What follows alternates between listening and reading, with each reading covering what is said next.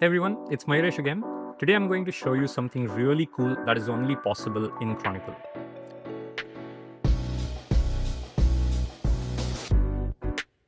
We've built Chronicle not just as a tool to design slides and visual output, but almost as a mind control device.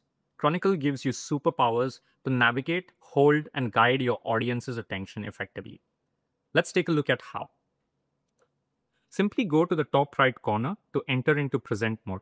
You can also hit Command Enter to switch on and off between present mode and editing mode. While in present mode, your cursor will turn to this circle that will help you guide attention easily. Simply hold down the Command key or the Control key on Windows to make everything go dim. But as soon as you hover on certain widgets, those will light up and expand just slightly. We call this the deep hover. In deep hover, you can hover on any widget and call your audience's attention to focus on that specific thing that you want them to see. This way, you will never lose your audience's attention. To go even further, you can click on any of these widgets and open it in what we call the peek mode. Within peek mode, you can navigate to the next few widgets, but you only have one thing on the screen at a time.